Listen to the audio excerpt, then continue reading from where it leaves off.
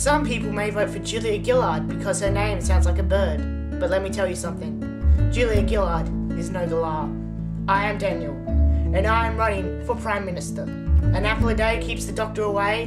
My first act as Prime Minister will be making sure that every single Australian has at least an apple a day. My first act as Prime Minister is to teach the world that we are not Austria, we are Australia.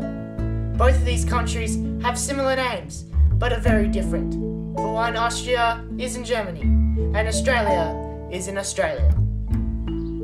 I am very much into keeping the earth clean and being conservative, so much so that you may notice I am not sitting on a chair, and that I am just putting all my weight on my knees.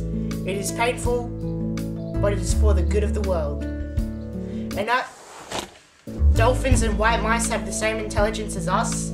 I will decide that all dolphins and white mice shall go to school like us normal humans, so that one day we can coexist in peace and get rid of those awful blue whales. At 7 p.m. every night, Australia shall witness The Simpsons. Cars take up a lot of energy, specifically oil, and because of our oil shortage, we need to do something about the weight of cars. I will be designing every single car from now on in Australia, and they shall all have 3 wheels. 3, it's a magic number. Another act will be ordering the army to build a real-life Stairway to Heaven. The song was so good. All trains shall look like Thomas the Tank Engine. Parliament will be painted a new colour that I shall be inventing called Splorangular. We will now be using the sun to cook pizzas. McDonald's and KFC shall now combine to make MCKFC, or McCuffs.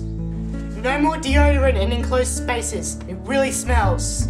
From now on, the Australian flag shall have an extra star for a new state being created called Danieltopia. If you leave a power switch on and nothing is in there, I will personally come to your house and punch you square in the kneecap. I hope you enjoyed what I'm going to bring to this country, and I hope you vote for Daniel Somethingorother for 2012 or 2013. I don't know when the election's happening. I will find out though. I will find out. So, vote for Daniel